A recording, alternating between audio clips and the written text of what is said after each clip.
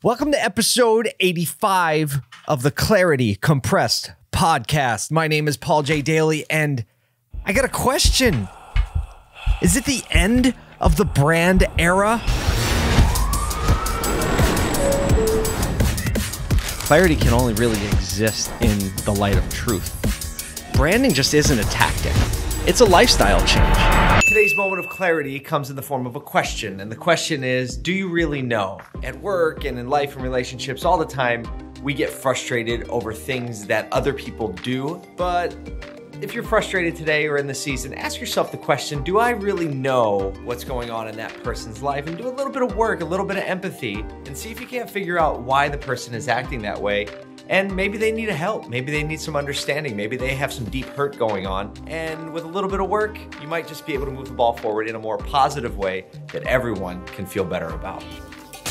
I'm so excited for what he's gonna show me. Hurry up and show me Paul's pick. Okay, Paul's pick for this week is the Minister of Defense. I'm talking about Reggie White. I'm throwing back a little bit, but he was my favorite football player as a kid. He played for the Eagles and then for the Packers, number 92. He was one of the nicest guys in the world. I got to meet him when I was a kid, and if you've ever met your favorite athlete, a favorite like musician or something like that, it does something to your connection with them. And he was an amazingly nice and kind man. He was known for that, but he was brutal on the field. There was nowhere to hide. And this coming week, I'm going to get to go see the Eagles play the Green Bay Packers at Lambeau Field, and I'm not allowed to wear Eagles gear because of where I'm sitting, so I'm sporting number 92 Reggie White Packers throwback jersey, so that I am going to be wearing Eagles underwear, by the way.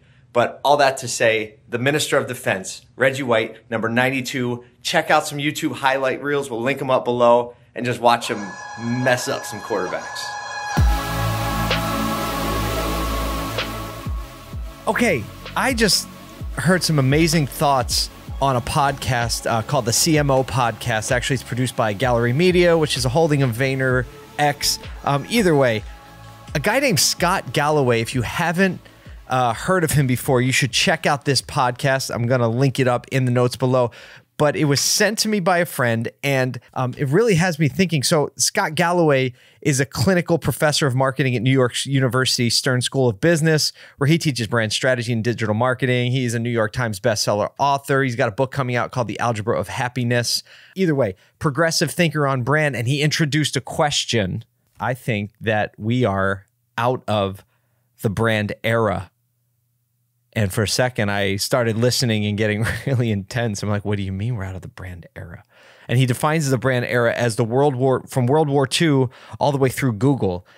And he said, this is the generation, and this was more than a generation, but this is the age where companies could take a product and build a brand around it and kind of romanticize it and contextualize it and kind of make this allure to it and increasingly and exponentially bring value to a company. Because, you know, one of the examples, like you could take peanut butter that is basically the same and build a brand around it and say, choosy moms choose Jif, and all of a sudden draw people to this product because they connect with it, and then the company's value could go up. And he says, you know, we're moving out of that era.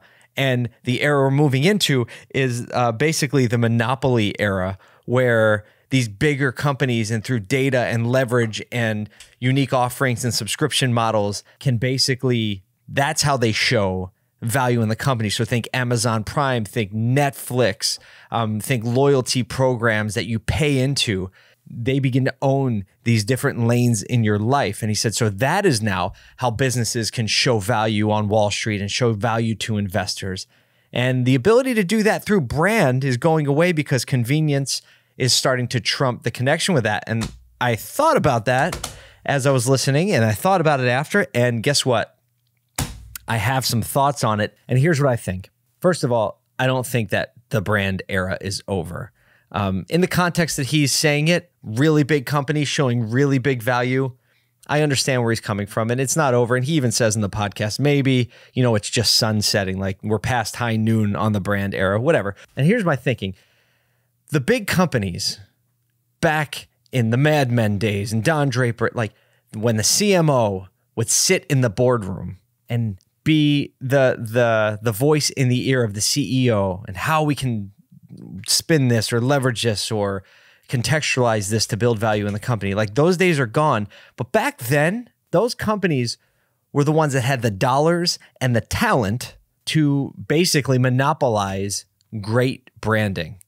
They had the creative leverage. They had the money. They had the ad space. We had limited channels, limited medium to communicate brand, and they owned them all. But now what has happened because of information availability, because of lowered costs, because of the tools that are now available to make content and creative content, because those have been pushed down from the big companies that controlled all that leverage, and now mid-sized companies, small companies, individuals, kids have access to the same information and the same technology. I think we are entering a renaissance time of where now branding has and the ability to brand and leverage a message and an organization through good, solid, empathetic, honest branding. Well, now it's for the masses.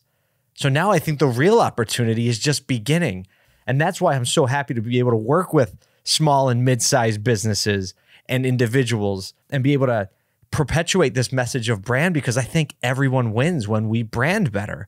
I think better branding makes a better world because we can be more honest about who we are, more empathetic about who we're talking to, and focus on connection. How do we connect the two and then care for one another? So the brand age is not over. The brand age is just hitting its renaissance. So if you have a business or you're an individual that's trying to start a business or a personal brand or a not-for-profit organization that you want to pull people into your ecosystem, this is for pulling people in, like gravitational pull, pulling people into your ecosystem, you now have the tools, this talent all over the place in the market, things that can teach you how to brand, advertising platforms where you can promote the message.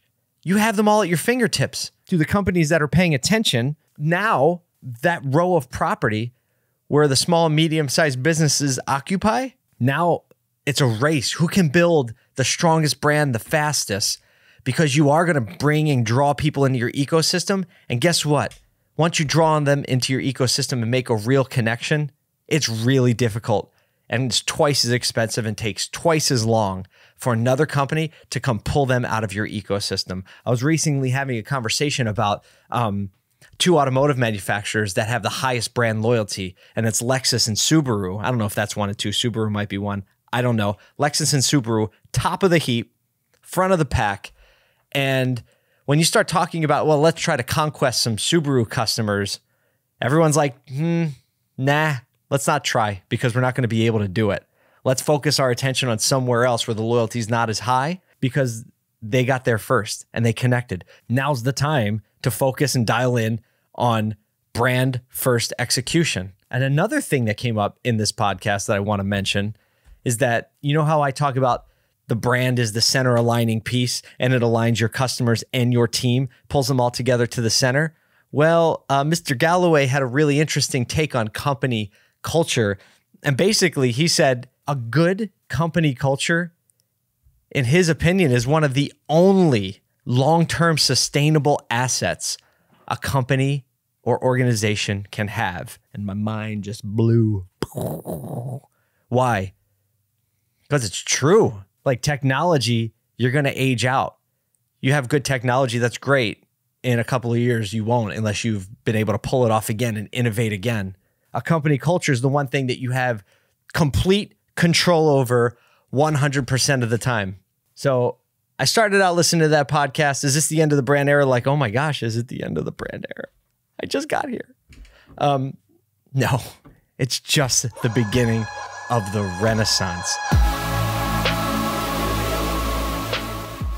This community is growing. I have been DM'd and emailed far more over the past couple of months than I ever have. Either way, thank you so much for watching and listening and putting up with my rambling toward the end of podcasts. I know, I'm aware. But I appreciate you so much and I hope you have an amazing week. Episode 85. Is this the end of the brand era? I don't think so. Yeah.